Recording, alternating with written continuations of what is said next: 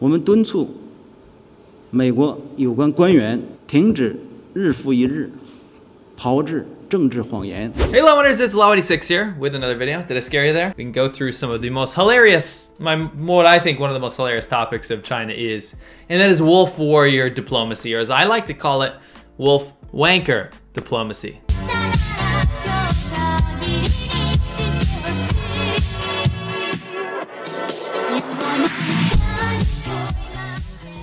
Now, before we get started, I actually have another little treat for you guys.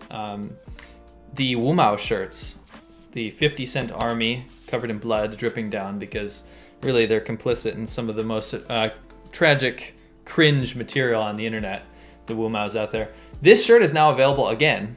The company that I work with in England, made in England by the way, the company got so many emails from people that wanted the Wu Mao shirt back that they re-released it. And I was like, yeah, let's do it. So that's out for like, I think it's only like 11 days or something.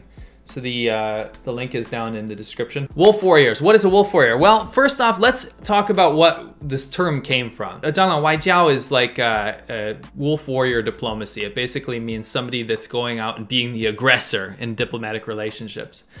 And it comes from somewhere. Unfortunately, it comes from one of the worst movies I've ever seen in my entire life and its sequel called Wolf Warrior. Let's have a little look. Oh, before we do, this movie is well known for being a very in-your-face movie. It's very not Chinese.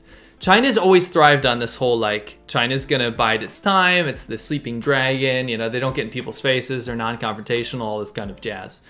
But then Wolf Warrior comes out. It kind of started with Winnie the Pooh's regime, Chairman Pooh for life. There's a new kind of tactic. It's to get in your face. It's to get in the West's face and be like, China needs to be paid attention to. China is going to kick your ass. We're awesome, blah, blah, blah. 但是我们拒绝任何无端的指责。 I have to ask whether you understand China. Have you been to China? Do you know that China has lifted more than 600 million people out of poverty? And do you know that China is now the second largest economy in the world from a very low foundation?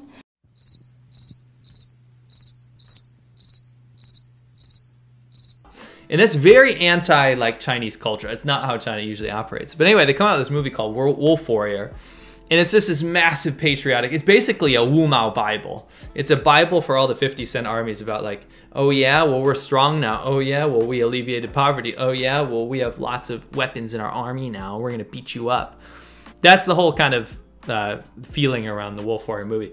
Now, before I play a couple scenes from it, I wanted you guys to know the tagline for Wolf Warrior 2, which is the sequel. And I kid you not, this is the tagline. Brace yourselves for this. I'm being serious. Anyone who offends China will be killed no matter how far the target is. That is the tagline for Wolf Warrior 2. So you can kind of understand how this movie plays out. So what I'm going to do is I'm going to play this little clip here. You guys might enjoy this. You can kind of get an idea for what's happening here. Want to know what I fight for? Money. The antagonist here, the Western dude, I think he's Australian. He said, you know, like your efforts are useless to the Chinese soldier. And he says, do you want to know what I fight for? Money, because he's obviously some mercenary soldier. Now you'd think the reply would be a fight or something, but no, there's a very good, very honest reply that's just right, flies right in your face. You ready to die for your country?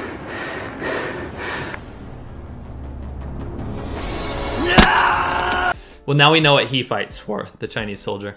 He fights for China. And it's written in English on his patch, as it would for the Chinese army member.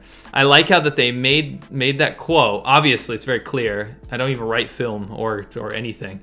But I can honestly tell, when they were writing this guy's line, they're like, do you want to know what I fight for? Money. Then later on, they had this patch made.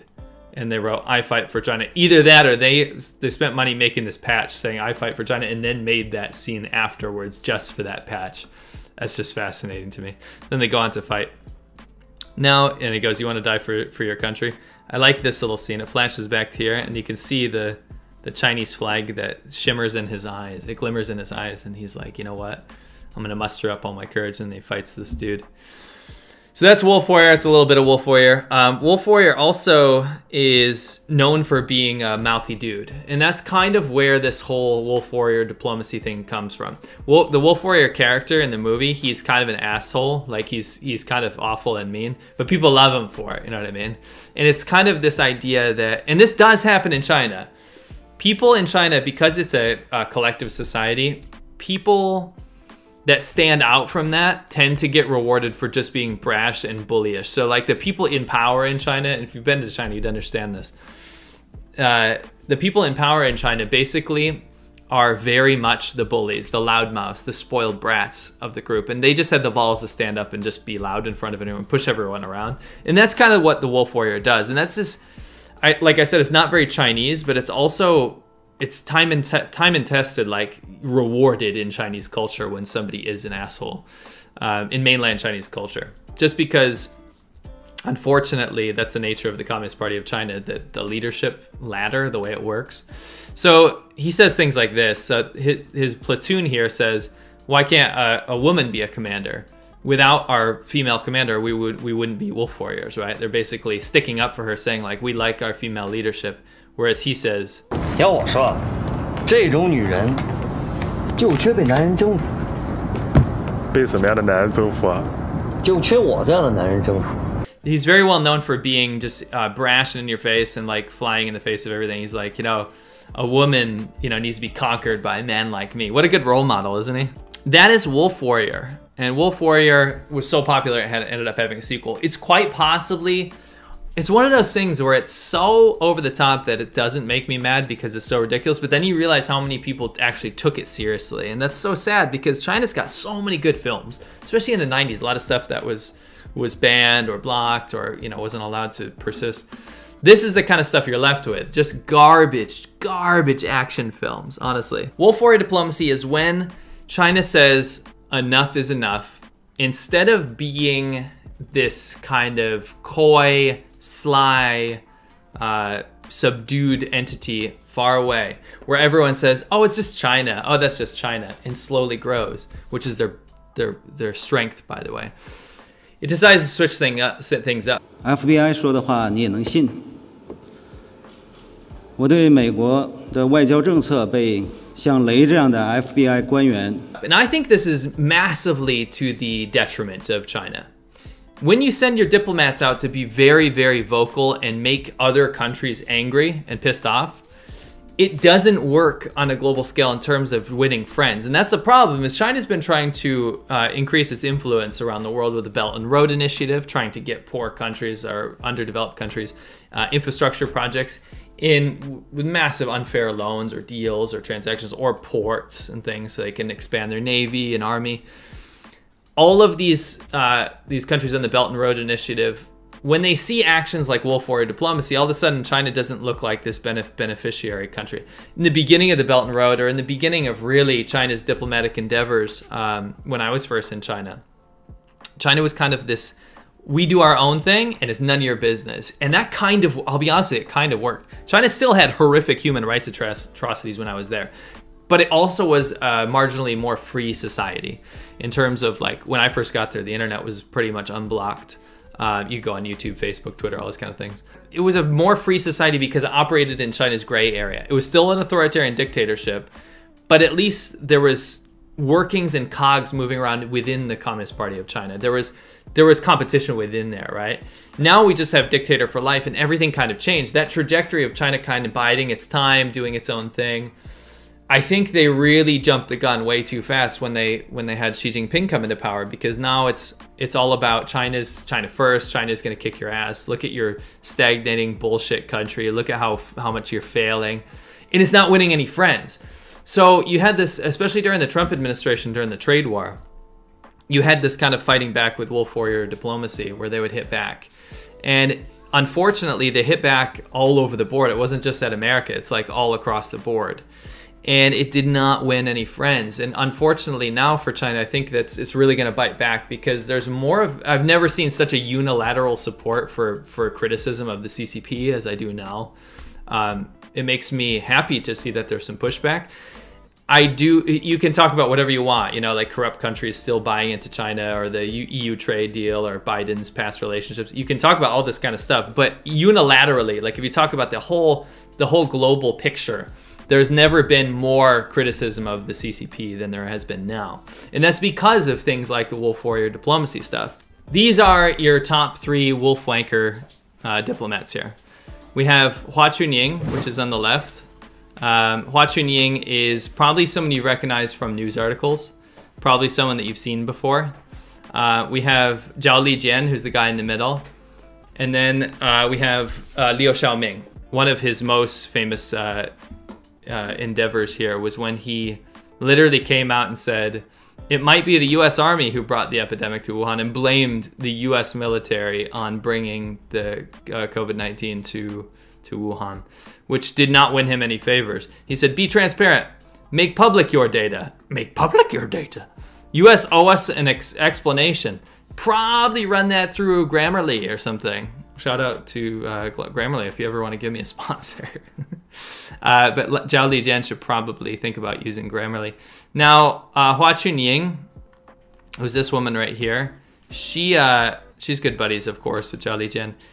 She famously got a ton of hate when this happened. This woman named Morgan Ortega said something about standing up to the Chinese Communist Party, to which Hua Chunying, right at the height of the BLM protests, said, I can't breathe.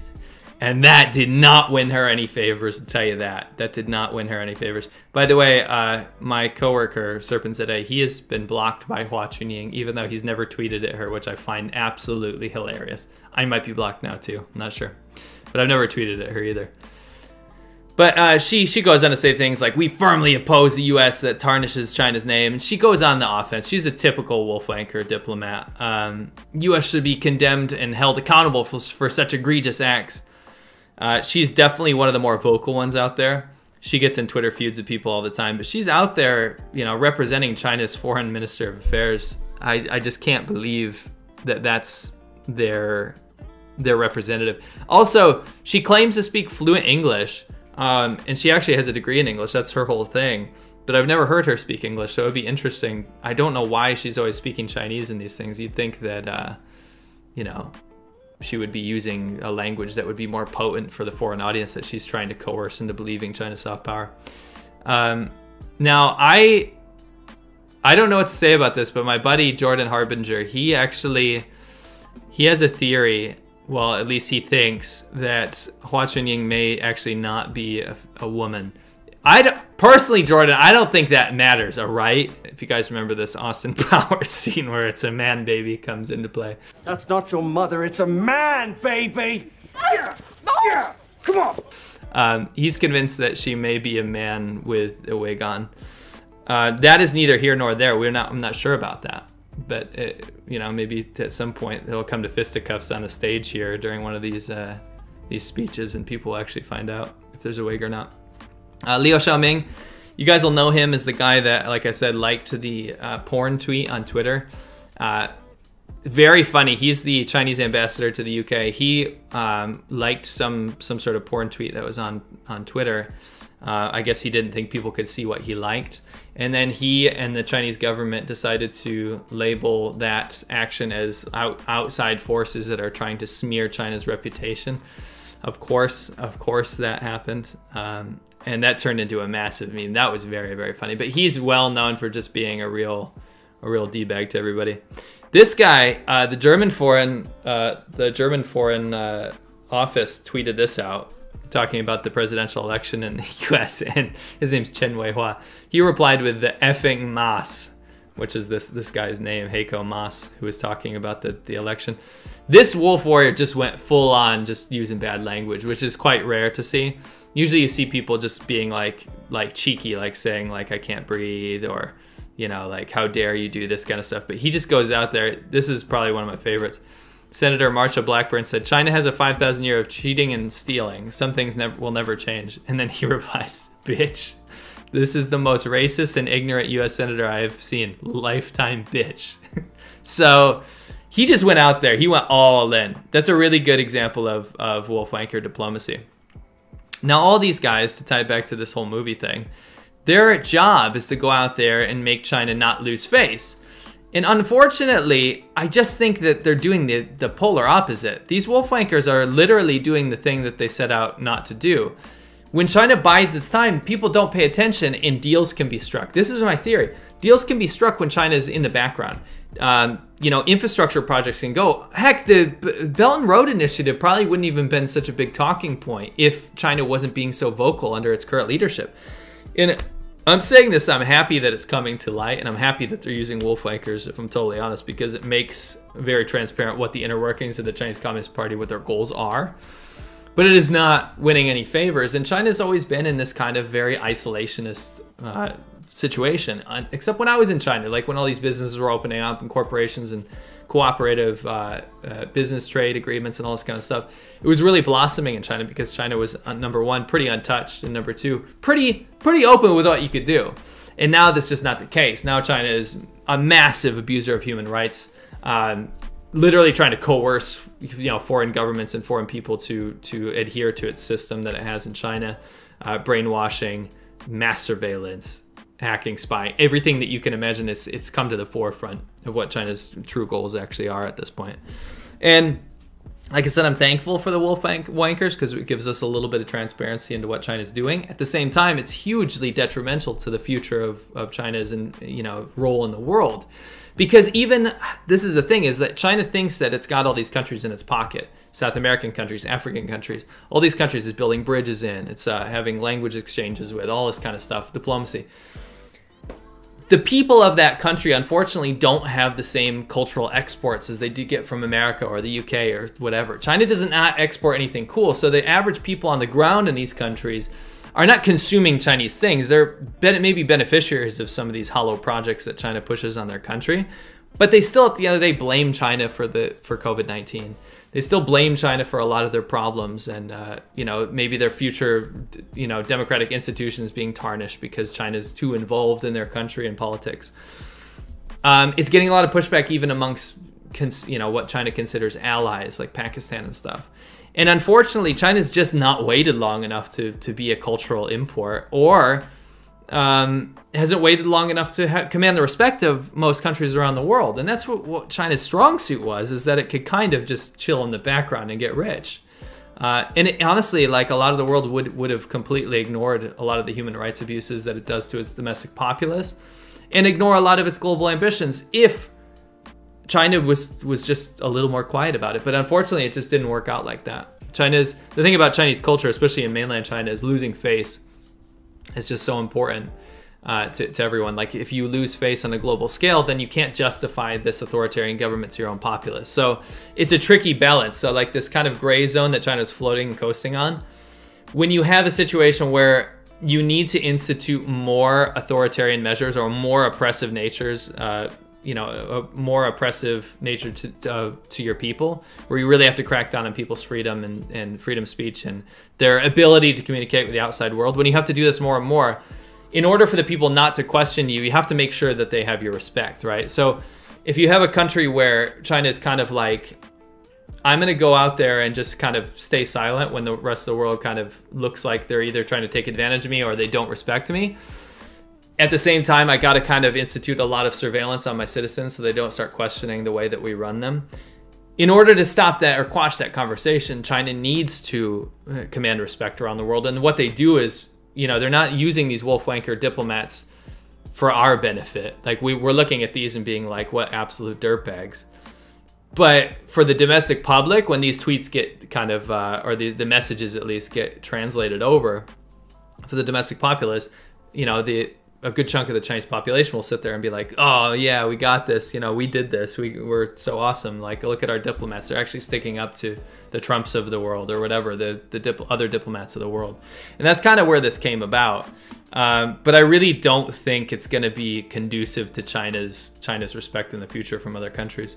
Taiwan hit back, which is hilarious. This is Xiao Meiqin. She's like the representative for the, what's it called? Like the American delegation or whatever. She kind of represents Taiwan to America. Xiao Meiqin, she called Taiwan's diplomacy cat warrior diplomacy instead of wolf warrior diplomacy, because cats are flexible and they have agility, so they're able to change to every situation. And she focuses on positivity and make sure that Taiwan is a positive force around the world, especially in such a toxic time, right? So I thought that was hilarious. She's the true warrior in this situation. You can say that people are in China's pockets or vice versa, but at the end of the day, when there's too much on the table, when there's too many things to answer for, like what happened in Hong Kong, completely, when a country like China shows that they can completely shred up an agreement like they had with the UK with Hong Kong to give them 50 years autonomy, and then just rip that up and like basically spit at the world and say we can do whatever we want, we're going to absorb Hong Kong into the sphere to completely destroy their democracy, and then use police brutality against anyone that says otherwise, even though it's not their territory to claim in terms of the law. Institute very, very punishing and horrible laws that make it almost worse in some places in mainland China. When you do things like that, the world will notice, and they're going to say, why would I invest in a country like this? Like this, it's a country that has a government. The country might be fine, but the government that represents the people and represents business and transactions and all this kind of stuff, international law, doesn't honor contracts. It doesn't honor agreements. Why would I deal with a country like that? So when something like that happens, and then you have COVID-19, when the whole cover-up happened, when you have a country's government to blame for why it was released to the rest of the world because of mismanagement and censorship, that's not a good look either. Then you just get so many other situations where like the Xinjiang concentration camps. You literally have concentration camps right now, or re-education concentration camps, with millions of these ethnic Uyghur Muslim people in camps doing forced labor, with evidence coming out now saying that there's actual like government initiatives trying to get them to make confessional tapes about how much they love China and how like they're not being forced to do this kind of stuff. We might cover that on the podcast tomorrow. With all of these modern day atrocities, it's just too much. It's too much at once. Like, people are talking about China now for the wrong reasons. The whole idea that China was, combating COVID-19 and the savior of the world, it didn't work out. Like, at the end of the day, most of the people around the world have a very negative taste about China in their mouth now because of the pandemic, and currently still do. And it doesn't matter how much blame they can put on other political leaders or other countries. People have a more negative view of China because of this, and that's unfortunate. It's just the way things are going to be for a very long time, unless there's some sort of reset in the way that China is trying to deal with the rest of the world. Don't forget the Wu Mao t-shirts, links below. 11 days left on that bad boy. I hope you guys love these. These are great quality t-shirts. They're awesome. And I've had a lot of people ask me, they're like, are people going to get mad? Are Chinese people going to get mad if they see me wear this t-shirt? This is not an offensive thing. Wu Mao will only be offensive to Wu Maos, right? So as long as they're not actually a Wu Mao, then they shouldn't be offended. And if they are Wu Mao, that's great if they're offended. You're doing your part. You're doing your part out there. In fact, some of the biggest buyers of the Wu Mao t-shirts are Chinese people, in fact, because they like to go out there on the offense as well. Wolf Warriors. Let's all be Wolf Warriors, guys. Let's all be Wolf Wankers together. Thank you to all my patrons out there that actually gave me this idea. Patreon.com/Laowai86. You guys, I wouldn't be here without your support. The amount of times we get demonetized and stuff, patrons are one of our only fallbacks, so I really appreciate it.